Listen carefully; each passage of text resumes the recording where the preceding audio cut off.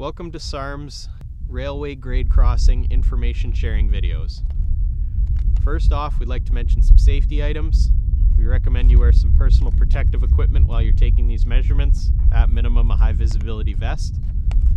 And while you're out on the road, never turn your back to oncoming traffic unless you have a spotter that can watch that traffic for you. We're now going to show you how to measure the crossing angle at your crossing, which is the angle between the roadway and the railway. You'll be doing this in 3 parts because you'll be measuring the 3 sides of a triangle, which can be any size, any length that you determine. As long as you measure one of the sides along the roadway center line and another of them along the railway center line, all the math will work out.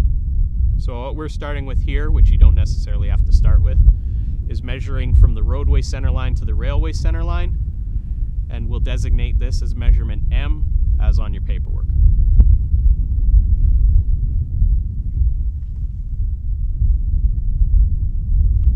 So this measurement is about 5.72 meters, which means on your paperwork you'll put 5,720 millimeters for measurement M.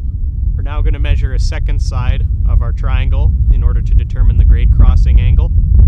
We left the one end of the tape back where we took our original measurement, so it is already on the roadway center line at the intersecting point, and we're now going to measure the roadway distance up to the railway center line.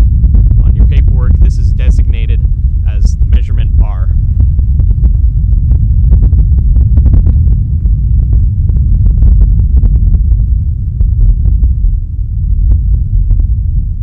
So this distance comes to 11.2 meters. So on your paperwork, you will put 11,200 millimeters, and that designates the side of your triangle along the roadway center line.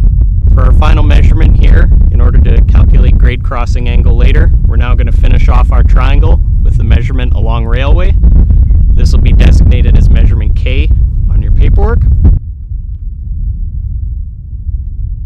So this measurement is 9.82 meters, so when you put it onto your papers, it'll be 9,820 millimeters, and that'll finish off your grade crossing angle triangle. This will be measurement K, and you'll use that later to figure out the grade crossing angle at this crossing.